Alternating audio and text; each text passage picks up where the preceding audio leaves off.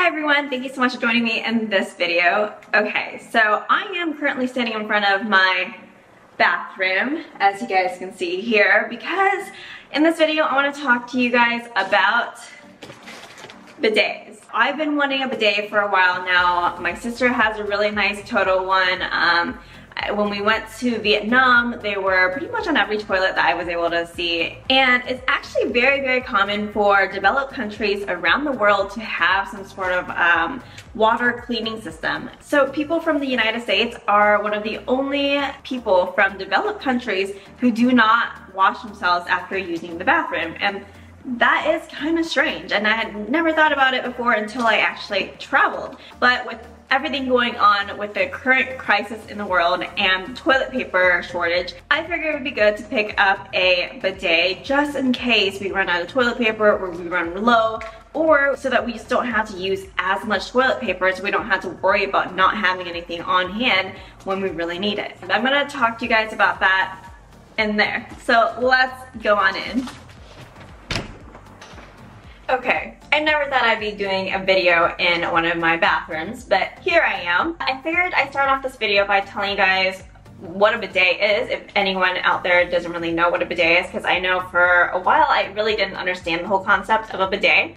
And then I want to talk about the benefits of a bidet versus toilet paper, and then go into the types of bidets out there, and then we're going to go into the installation. Okay, so let's talk about the history of the bidet. It was invented by French furniture makers in the late 1600s, early 1700s, and the word bidet actually translates to pony or small horse. And the reason being is because you are actually supposed to straddle the bidet, kind of like you would when you get on a horse, and that's how you would clean yourself. I thought that was pretty interesting. I had no idea that was what the word bidet actually meant, but you learn something new every day. So now let's talk about why bidets are so much more beneficial than toilet paper. So first and foremost, they are much more environmentally friendly than toilet papers, as you guys can imagine. A bidet only takes about 1/8 of a gallon of water to do its cleaning, whereas a regular roll of toilet paper takes up to 37 gallons of water just to make that roll. In addition, it takes 1.3 kilowatts of energy and 1.5 pounds of wood to make that single roll of toilet paper that you would be using. So that is a lot more resources that would go into a roll of toilet paper versus just using water with a bidet. And while we're on the topic of what goes into making toilet paper, there are actually a lot of chemicals that go into making toilet paper as well. So there's a lot more toxins that you're exposing to your body and some really sensitive areas on your body. Now let's talk about the health benefits of using a bidet versus toilet paper. Using toilet paper actually causes friction because of the wiping motion that you use when you're trying to clean yourself. And this motion actually increases the risk of developing hemorrhoids, and it's a lot more irritating than just by using water. And for all of my female viewers, the health reason goes a step above, because using a bidet or water to clean after using the bathroom actually helps lowers the risk of infections such as UTIs and BV. I know it's not the most pleasant topic of conversation, but it's the truth and something that we should know about so we can help reduce those risks as much as possible. And then the most obvious and probably the most important reason why a bidet is preferred to toilet paper is that it's just that much more effective at cleaning than toilet paper is. Now if you think about it, it's like covering yourself in mud and trying to get that mud off with just a dry towel as opposed to taking a shower. If you have like peanut butter on your hand, would you just wipe it off with a paper towel, or would you want to wash your hands? Because that paper towel, even though you don't see the particles on your hands anymore, I bet you it's still gonna smell like peanut butter. So that's kind of like an analogy that I like to think of when I think of using water versus like paper to clean. I feel like when people hear the word bidet, they think of the French bidet, where there's a toilet and then there's like another little toilet next to it. That's what I normally think of when I think of bidet, because that's what I would see in movies and stuff growing up. So how a traditional bidet works is you would do your business regularly on a toilet, and then when you're done, you would hop over onto the bidet and clean yourself off that way. So you're not meant to actually do your thing in the bidet itself. You're supposed to do it in the toilet and then hop over to the bidet and then clean yourself off that way. Today, the bidet has come such a long ways, and you have so many different options when it comes to getting one. So that's gonna be the next part of this video. I wanna talk to you guys about the most common types of bidets and then what is available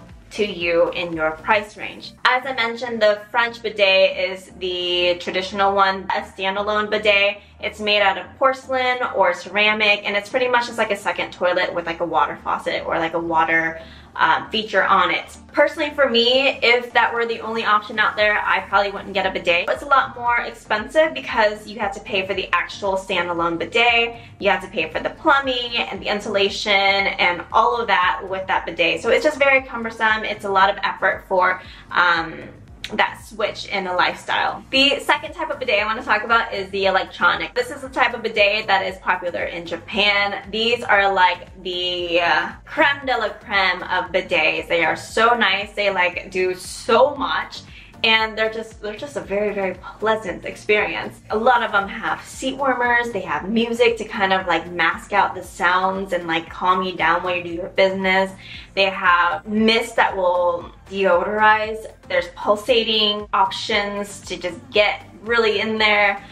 They have dryers so that you can like dry your butt without like toilet paper or anything afterwards. They are just really nice, and like even the toilet seat will open up as soon as you go in for you. So they're very automated. They're so nice, but they do come at a premium price tag. They're very expensive. But if you are in the market and you can spend that money, like those just make that times so much better. The third type of bidet I want to talk about are bidet attachments. Now these I feel like are getting really popular here in the United States. I see commercials for them, and they're really nice because you can actually buy one and attach it to pretty much most standard toilets in the United States. They connect directly to the water line that's connected to the toilet, and there's like a sprayer that comes out and sprays your area. There's like a little control panel thing that is on the side of the toilet that gives you the option to turn it on, the pressure, and if you have a hot water line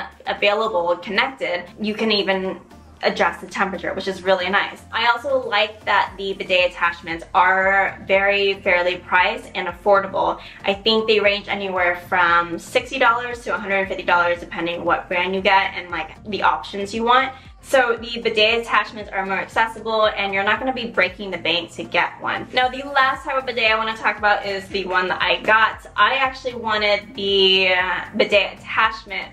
However, because of the current crisis that we're in, they were all sold out. So this is what I was able to find, and this is a handheld bidet. This is what I was able to use when I was in Asia, when I was in Vietnam, and they have it on most toilets there. It's actually very accessible because this is going to be the cheapest type of bidet you can get. Like the bidet attachment, this also connects directly to the water line on your toilet. I feel like this is a little bit more versatile. This is actually really nice if you have babies and stuff and you're using reusable diapers. Also, for me, whenever I mop, I always pour the water in my toilet because anywhere else it'll get clogged. And this would be really nice to spray down the bucket just to make sure it's clean. Anyway, now that I've talked your ears off about the benefits and type of bidets out there, I'm going to try to actually install this. It's supposed to be pretty easy, so if I can do this, I want to say you guys can do this also. The first thing I'm going to do is put down a towel just in case. Okay, so the first step is to turn off the water supply, which is right here. So the second step is to flush the toilet and then hold down the handle to empty the tank. Okay, so the next step is to disconnect the flexible water hose from the tank, which is like right underneath it. The one that's connected to the tank, not the one that's connected to the valve. So I'm going to go ahead and do that right now. Next, I'm going to take the T-valve and attach that onto the bottom of the tank and connect that onto the flexible water supply hose, or whatever it's called. And now I'm going to reconnect the flexible water supply line to the bottom of the T-valve. So next, I'm supposed to attach the hose and sprayer onto the open end of the T-valve. So this comes off, this comes off, and I think this end is going to attach to the sprayer. The hexagonal end connects to the T-valve. So I'm going to grab my sprayer, I'm going to remove the end cap from the sprayer, and then I'm going to remove the blue cap from the hose. And then I'm going to screw the sprayer onto the end of the hose. And then this end, I'm going to also remove the cap and connect this onto the open end of the T-valve.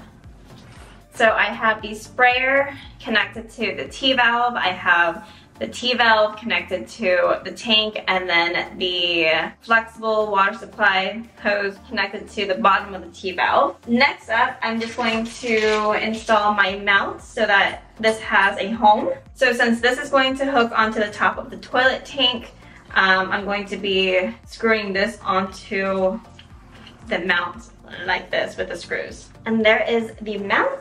Woohoo! So now I'm going to take off the lid to the back of the toilet, grab the mount, hook it on where I want it, which is probably just about there. Put the lid back on. And then now I can take the sprayer and mount it on like that.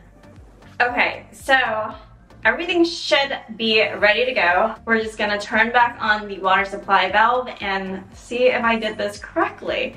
Fingers crossed. So the water is fully back on. Let's see. Oh, it works! It works, y'all. The valve back here, the T-valve, if you turn that off, that cuts the water supply to the hose. And you're supposed to turn that off after every use. Okay, so I guess that is it. The handheld bidet is installed. I don't see any leaks. I'm gonna turn the valve on and see if that's causing any leaks or anything, and it's not. So I feel like I did it correctly. For now, we'll see how it goes. Yeah, let's see if this works again. So I just turned it back on, and then you can spray. The pressure is actually really good. And you can adjust the pressure with the button on the sprayer here. So yeah, not too bad, not too bad. I guess that is pretty much it, guys. I hope you enjoyed this video. I hope you found it helpful. I am honestly so stoked that I was able to install this on my own. I would love to know your thoughts and opinions regarding bidets and how you feel about them in the comment section below. Please give this video a like if you guys enjoyed it. And if you haven't done so already, be sure to click on that subscribe button right there so you can see more videos like this. I hope to see you guys in the next video. Bye!